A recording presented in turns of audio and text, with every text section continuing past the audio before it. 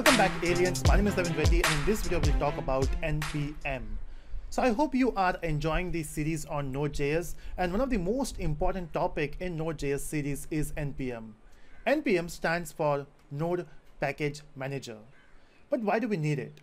First of all, when you talk about Node.js, it is very famous, right? Now it is famous because it provides a lot of different features. One of them is non-blocking IO, which we'll talk about that later. And the other one is NPM, the package manager. See, what happens is, as a developer, when you build applications, when you build websites, or whatever type of application you build, you need to use some external libraries, you have to use some external dependencies. See, you can do everything from scratch, right? You can write the entire application by yourself. But then we are living in a world where you need to do things faster.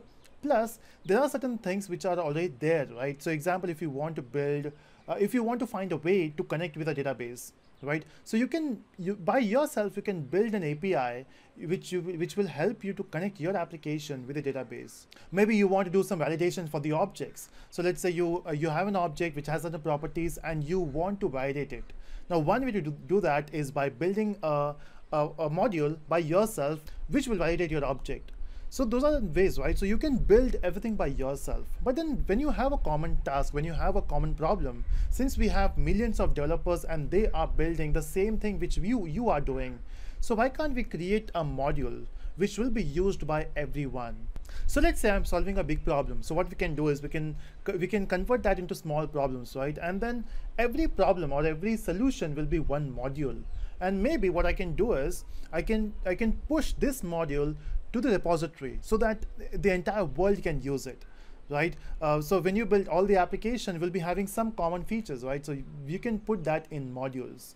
In the same way, when you talk about Node.js, Node has a lot of inbuilt modules. One of that we have already seen, which is HTTP.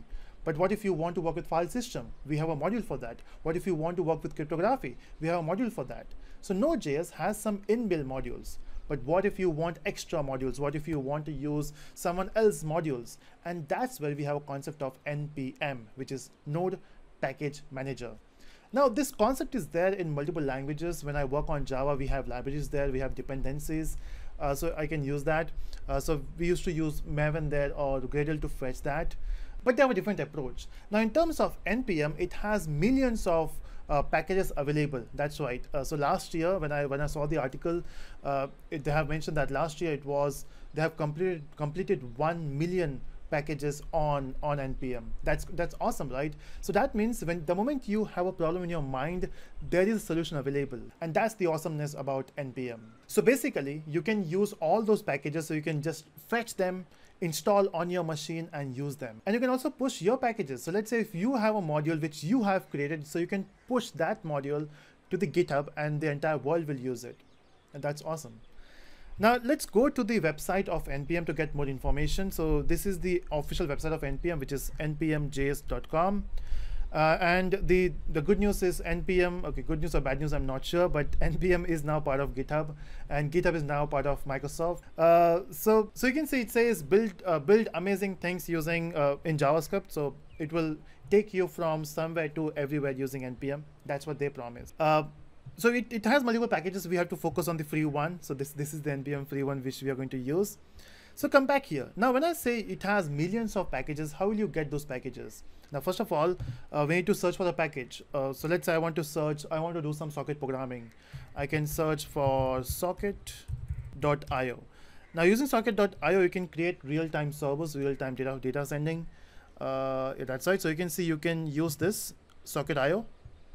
And look at the weekly downloads. And that's so famous, right? So it says around 15 million per month. That's huge number of usage. One of the package which we are going to use in this code is maybe MongoDB. We are going to use MongoDB for connecting with database. This is the official one, so you can use that. And soon we are going to use Express.js. Now, Express is a framework for web development in Node.js. So if I go back to Express, that's what it says. It says fast, unopinionated, minimalistic web framework for Node. Okay, we'll see that. This is a sample code. But then how will you get this module in your project or in your machine? That's where we have a concept of we have to execute this command. But where you will do it? Of course, you can do it in normal command prompt. But then if you remember, we were writing a code right before in the same terminal here, the thing which we have done before. That's the command you have to pass to check the npm version. So yes, when you install Node.js, you will get npm as well. So here, if I want to install that, I will simply say npm install express. This is the command you have to execute to install packages. That's it. And once you install the packages, you can use that in your project. So it says installing express. So it will take some time. But then after installation, how will you use it? The way you have used HTTP. Now HTTP is an inbuilt module in Node.js, and that's why we don't have to download it from npm. So you can simply say require, and you can mention the module name. The same thing goes for express. So just mention require express, it will give you express framework. And that's it. That's how you install it. I guess there's an error, no? Okay, so we got express. So you can see in our modules folder, you will see express here. That's right, so we got express. But then we have only installed one package, right? Why we got all these other modules? So the thing is, when you want a module, maybe that module is dependent on some other modules. So that's what you say. So those are the secondary dependencies. So you want express, express wants all other modules, and that's why you got all the modules here. So likewise, you can download multiple modules the way doing the same thing, right? One thing interesting here is if I go to Node.js and if I minimize this, or Node.x and minimize this, there's one more file which is package log.json. Again, we'll talk about that in detail later. So we have the log version, and then we can have also normal version which we can edit. Now this is where you mention what you need in your project, so which modules you need. So we have used express. So let me just search for express here, and you can see we are using express version, which is 4.17.1, and it will give you the exact version. So there are different ways you can mention the version which you want to install. So when we installed npm, when we installed express, we have not mentioned the version. So if I go back to the website, so it should show you the version. You can see we got 4.17.1. But what if you want to use the earlier versions? How will you do that? So when you click on this versions tab, you can see all the older version. And if you want a specific version here, let's say if you want to go for 4.15.1, and if you want to install this dependency, then you have to mention the version number as well. So you can see we have a command here which is npm. So you can also use I or install, that's your choice. You have to mention the name of the package and the version, which is 4.15.1.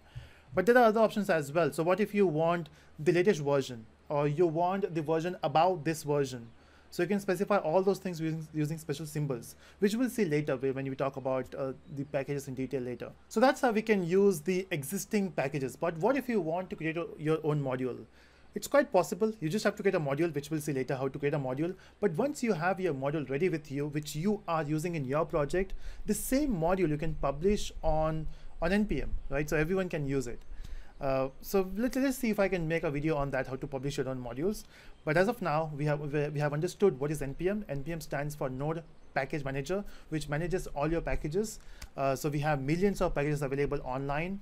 And if you are trying to solve a given problem, break down that problem, and one of the problem solution will be available in the packages. Not one, many actually. So yeah, that's it from this video. I hope you enjoyed. Let me know in the comment section, and do subscribe for further videos. Bye bye.